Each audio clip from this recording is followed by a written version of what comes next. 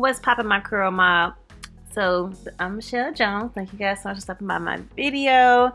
So as you see here, my hair is pressed, honey. I did not want to wash my press out, but my scalp was screaming, honey. She was screaming.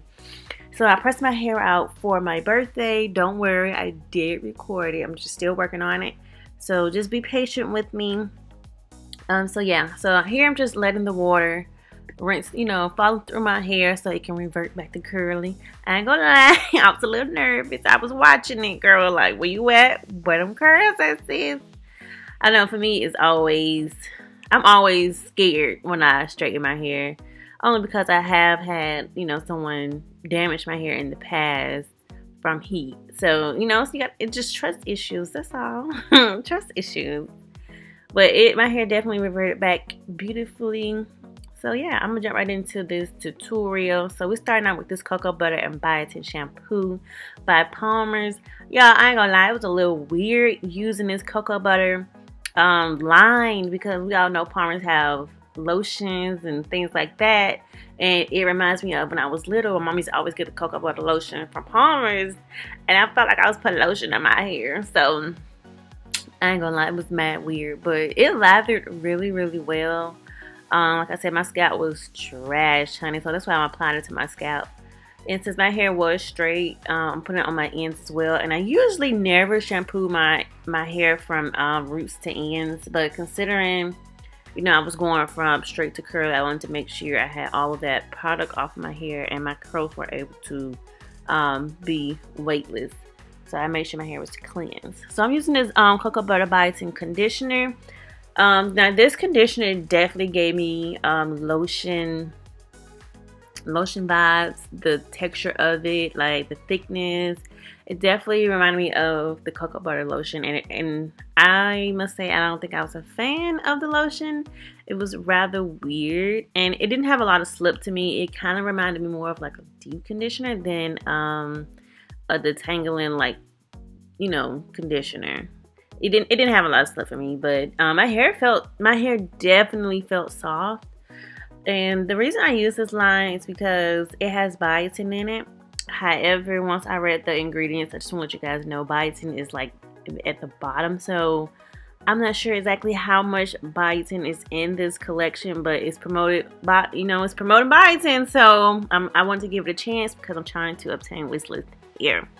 So here's their deep conditioner. It comes in a packet, step 1 and step 2. I must admit, I'm not a fan of these packets. I had a really hard time opening these packets.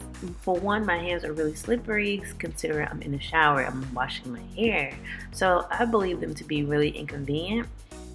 So Palmer'S did send me this, so I'm not sure if the packets come by themselves in the stores, like we have to buy a packet separately, or is it attached to the conditioner, or is it attached to the shampoo, because I just can't see myself buying a packet of conditioner or a packet of a hair mask. I'm the type, I have a lot of hair, and a packet it's not gonna cut it, sis. I have too much hair to try to deep condition my hair with a baby size packet. No ma'am, I'm sorry. So yeah, I wasn't a fan of this deep conditioner. And it says to leave it in for 5 minutes, which I did. However, I found that was not enough time for me and my hair. My hair likes to be deep conditioned for more than 5 minutes. It needs that 30 minutes plus to actually get in my hair and penetrate and work. But it did make my curls clump. Alright, so to style my hair, I'm just using this leave-in conditioner, cocoa butter, and biotin. Leave-in, that's the name of the whole line, so I'm gonna stop repeating myself. But yeah, I just used the leave-in. As you see, I already did my hair on the right side to see what I was getting myself into, because I was a little skeptical, I'm not gonna lie. So the leave-in was kind of like a great detangler for me. Now this styling nectar, it kind of turned into water once I put it in my hair. So it was kind of like melting, I guess I would say. And I actually went through half of that bottle because I kept reapplying it because I'm like, okay, I don't feel it. It's not weighing my curls down. So I kind of got carried away with that nectar. So something I learned about my hair is, well, about me, period, is that I don't like things that that aren't weight. I don't like weightless things on my hair. I need things to weigh my hair down initially. That way I know it's gonna last me a week of wash and go. Cause I'm that kind of natural. I need a week worth of wash and go. Anything that lasts me less than that, I'm not a fan of. But I don't know why it was glistening like this. Like, do you guys see that? It's like really, really shiny. But it looks well once it dried. But I was a little skeptical as it was drying. So I did diffuse my hair because my hair dryer broke. And I'm not a fan of letting my hair air dry.